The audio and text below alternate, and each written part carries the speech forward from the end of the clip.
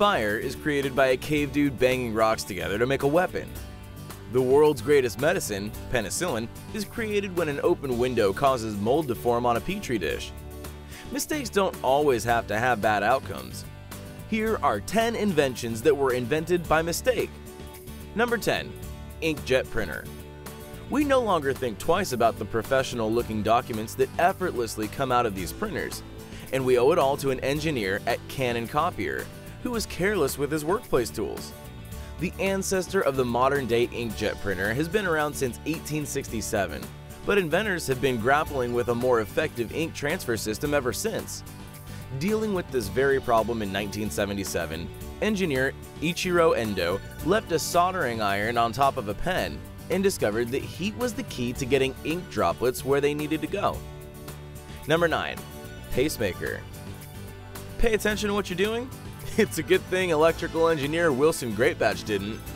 In 1956, in the process of building a device to record heart sounds, Greatbatch grabbed the wrong resistor out of a box and plugged it in. When he heard the familiar sound of a heartbeat, he realized that he had unlocked the key to keeping a failing heart going. Swedish inventor Rune Elmqvist actually invented the world's first implantable pacemaker, and huge external pacemakers were in hospitals years before Greatbatch's discovery. But it is his patent that has saved thousands of lives. Number 8. Dynamite. Dynamite itself isn't actually a mistake. Swedish engineer and industrialist Alfred Nobel fully intended to create a blasting powder for mining and roadwork that was safer and more stable than the heavily used nitroglycerin of the 19th century. Nobel combined nitroglycerin with other elements in 1867 to create Nobel's safety powder, later changing the name to the zingier dynamite. So where's the mistake?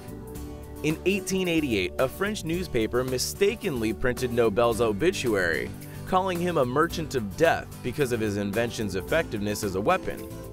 Nobel was so appalled that he left most of his fortune to create an international award for discoveries that benefited mankind in a non-violent way.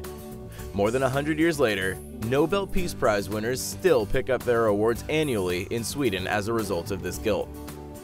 Number 7. X-ray images.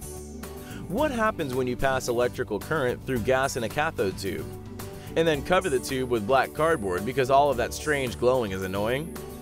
German physicist Wilhelm Röntgen wasn't sure when he tried this experiment in 1895, but he sure wasn't expecting to produce electromagnetic radiation with the ability to pass through solid objects either. Within a year, his X-rays were being used in hospitals, transforming and saving lives. Number 6. Slinky. It's a toy for a girl or a boy, but that's sure not how the Slinky began life.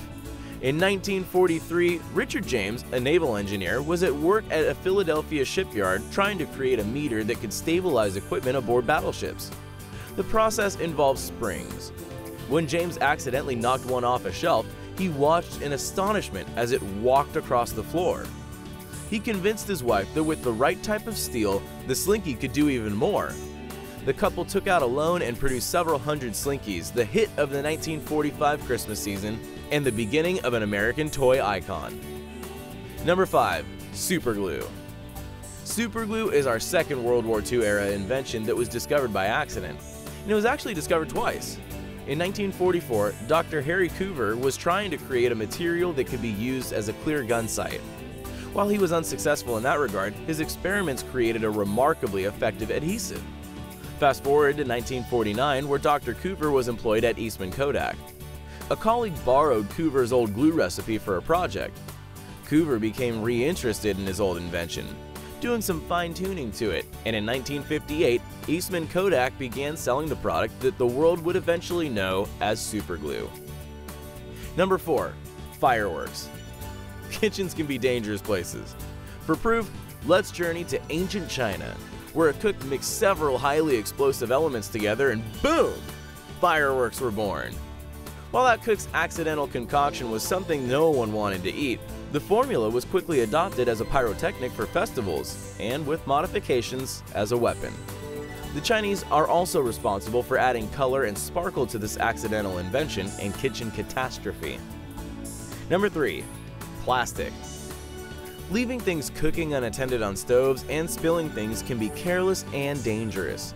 They can also lead to brilliant mistaken inventions, like plastic. In the early 1860s, future tire magnate Charles Goodyear discovered that when you mix rubber and sulfur and leave it unattended on a hot stove, you end up with a hard, flexible mess. And at about the same time, in an attempt to come up with a new material for making billiard balls to replace elephant ivory, John Wesley Hyatt spilled a liquid form of cellulose on the floor and got similar results. By 1872, he and his brother were marketing this miracle material as celluloid, and the plastics industry was off and running. Number 2. Teflon. When you set out to build a better refrigerator, sometimes you help to build a better bomb. In 1938, scientists Roy Plunkett and an aide stored large amounts of what they thought was a refrigerator gas, tetrafluoroethylene, overnight in canisters. By morning, the gas had dissolved, leaving behind a strange substance to which nothing would stick. In World War II, Teflon was used in weapon development, including the Manhattan Project. In the late 1950s, Teflon was repurposed by a French entrepreneur who unveiled a line of non-stick cookware. Number 1. Microwave oven. The magnetron, which powers these ovens, was invented in World War II and was used to operate radar in tanks and other vehicles. But when Raytheon scientist Percy Spencer was trying to figure out commercial applications for it in 1945, he accidentally melted candy in his pocket while standing in front of one that was on. Being a man of science, he promptly tried to cook other items, including popcorn and an egg which exploded, starting a proud microwave oven tradition. The first microwave ovens were enormous and expensive, but by 1967, smaller, cheaper, more familiar-looking ovens were appearing on the market. Thanks for watching. If you enjoyed this video, don't forget to leave a like and hit that subscribe button so you won't miss any of our future videos.